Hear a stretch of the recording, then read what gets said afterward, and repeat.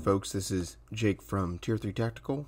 Today we're going to be talking about a little article I wrote called The Best 5.56 Round for Home Defense, CQB. We're going to be diving into some of the research. And this is one of the areas that a lot of folks have some pretty strong opinions out, and unfortunately, not a lot of folks actually delve into the science that really matters. You might see people talk about ballistics gel tests or foot-pounds of energy, but unfortunately, that is not the full story. So let's get into it.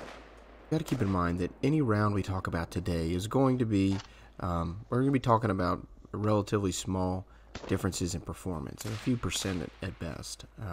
Shot placement is always going to trump having some fancy new bullet that the manufacturer swears will do everything.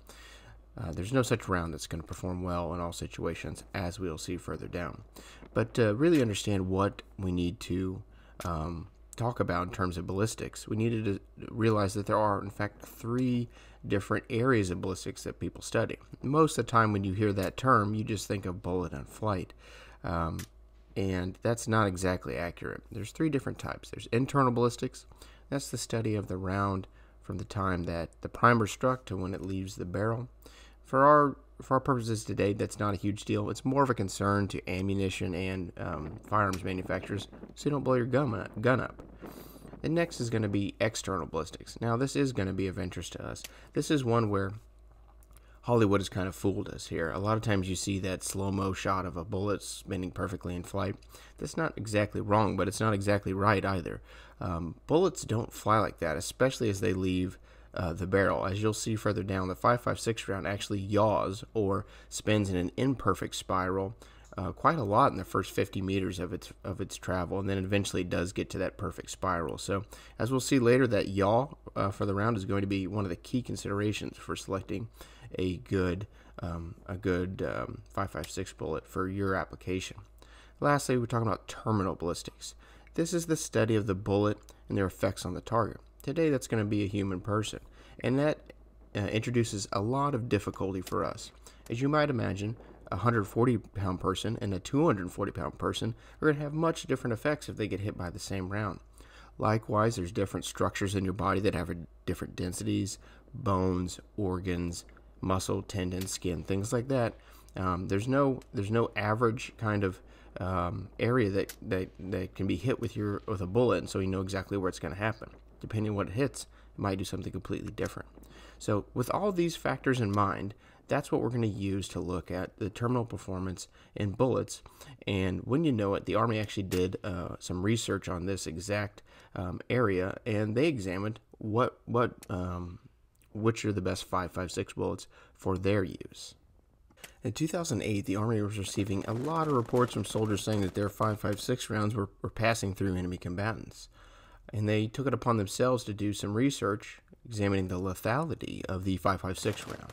And they compared their 62 grain green tip round and a few of their other standard rounds that they buy to anything that was commercially available. And I mean everything from a 40 grain copper round to a 100 grain round, which I didn't even know was a thing.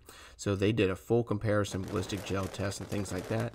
But along the way, they noticed that they were getting much different results from other entities that also did this kind of testing. And they realized that was being caused by yaw.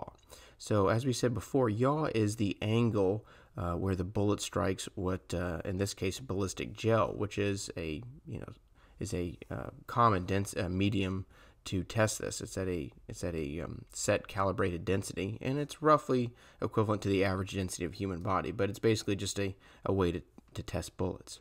And so, as we said before, the yaw is the angle of the bullet. So if you imagine a line going through the tip of the bullet to the rear, a high yaw angle would mean that that's not parallel to the ground.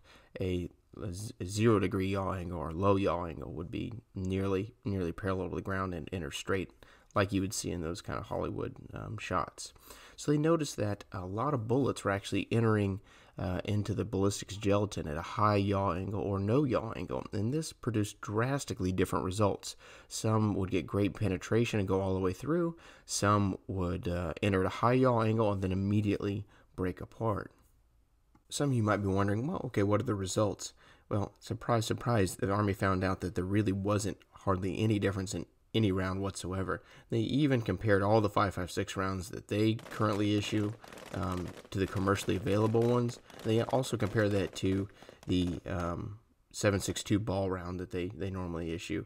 And the ball round actually, the 7.62 round actually did worse than the 5.56 round. So that just kind of goes to show you that stopping power and foot-pounds of energy in gel tests are not enough to ensure that a round does its job.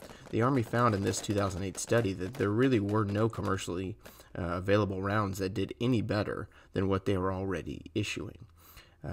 So that's kind of interesting, and you can check out that chart. I'll throw that up there so you can see the chart and see what it looks like. So it's not just energy, it's not just gelatin that matters.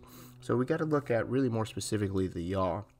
And I'll throw a chart up here in a second that talks about what the yaw looks like for a 5.56 round. The first 50 meters it has quite a aggressive yaw rate, and then it eventually does kind of spiral out into that perfect Hollywood spiral. And so that really does affect the lethality of the round. And the most important thing is, because you can't guarantee that any specific shot will strike a target with a certain yaw rate, the Army found that the only way of increasing lethality is actually to shoot more than once.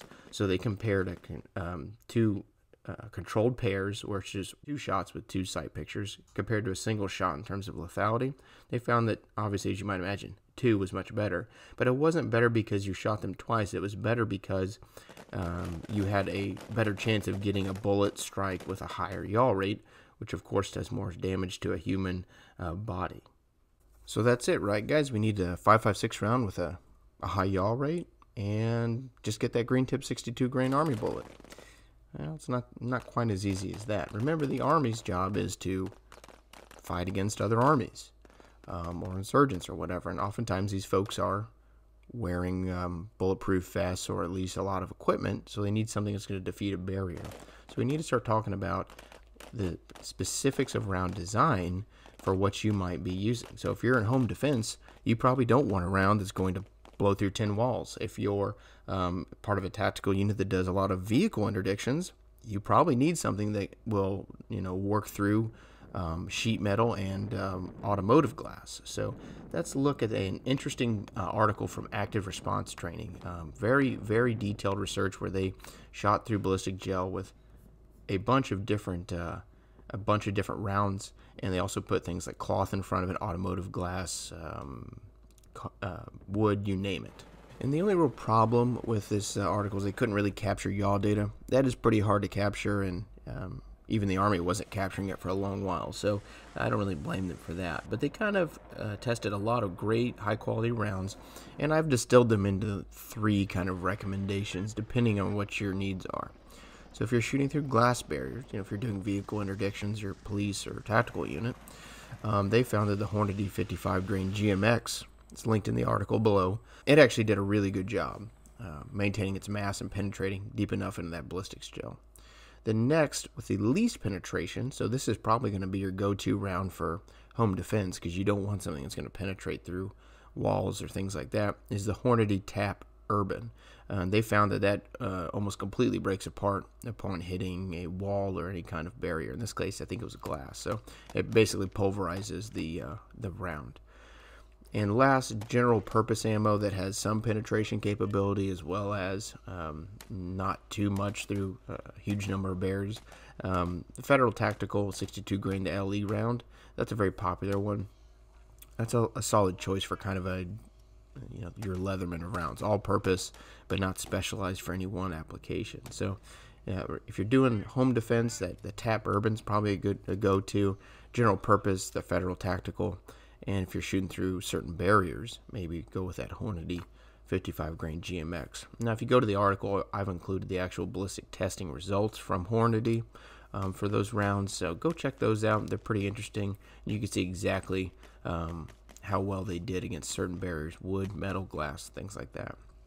So check out that article. There's a lot of links in there that's gonna help out, and that should put you on the right track to some decent self-defense and CQB rounds. If you like this article, give it a thumbs up, and then please subscribe.